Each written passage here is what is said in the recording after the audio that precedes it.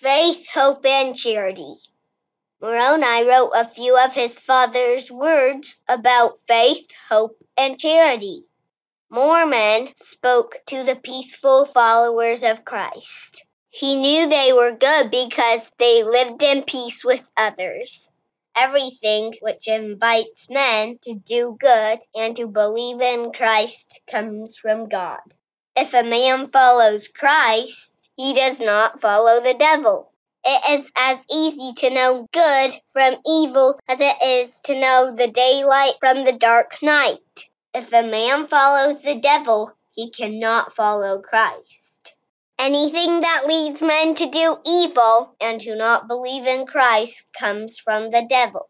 Those who are evil do not live peacefully with others and cannot do good. It does no good for a man to pray unless he intends to obey God's voice. People often call good evil and evil good. But everyone who follows the light of Christ within their own heart will know the difference between good and evil. Those who hold on to every good thing become the children of Christ. If men have faith in Christ, they can ask the Father for anything good, and it will be given to them. God sends angels. With his own mouth, God tells prophets about the coming of Christ. Men begin to exercise faith in Christ by listening to messengers sent from the presence of God. These messengers do the work the Father promised would be done. They invite men to repent, be baptized, come to Jesus, and be saved.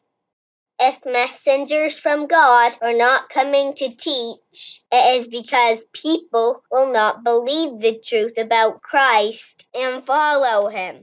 This would be awful. It would be as if Jesus had never come to die for their sins. But if men have faith in Christ and obey him, they will have the hope of eternal life. A man cannot have faith and hope unless he is also meek. If a meek man speaks by the power of the Holy Ghost and says that Jesus is the Christ, he must also have charity. Charity suffers patiently and is kind, does not envy, is not puffed up, is not selfish, and does not easily get mad.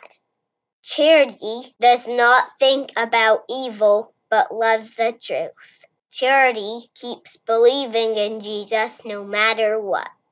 Charity is the pure love of Christ. Men who pray with all their heart for this love will become like Jesus.